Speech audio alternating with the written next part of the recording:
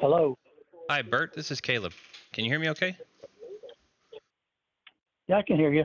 Hey, I'm calling about the property on Moonflower Court in Palm Desert.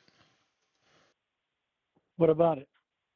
My cash offer team said something. They passed this on to me for follow-up. They last talked to you on like November 24th.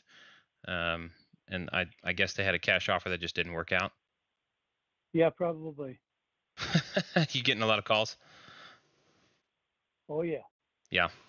Well, so I'm calling because I'm the creative finance guy. I follow up on leads where for our team where the cash offer doesn't work, right? If you need a higher price than we're allowed to offer, then I call and ask if there's anything else that we can do to bring a better offer to the table for you. And usually that involves some sort of higher price on our part in exchange for terms on your part. Is that a discussion you'd be willing to have? What do you mean by terms?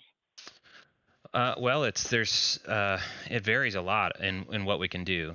For example, one person really cared about the price and they didn't need the cash, and so what we did was we gave them a down payment and then made payments over time and let them earn interest on the money. That like the house is basically a savings account that earns interest the whole time.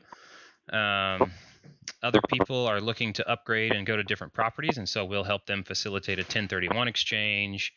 Um, there's so many different things we can do, but the cash offer part is the previous stage, and I think they've already made their maximum cash offer and it just didn't work out.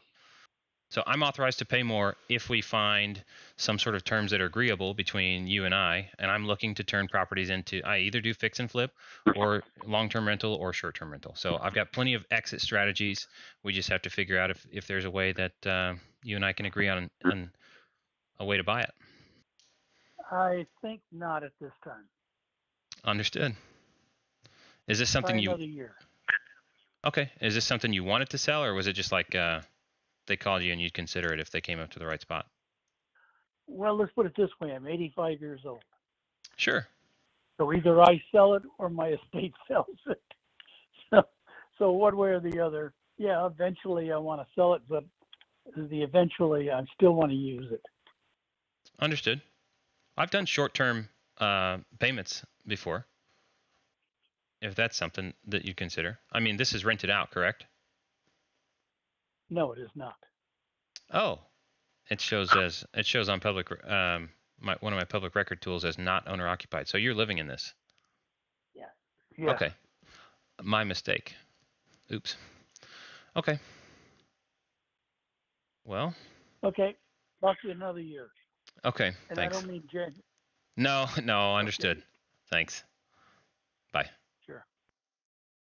Not motivated, guys. That was not a motivated lead. Don't send me that. Who did that? Who sent this in? I need to figure that out. Not a lead.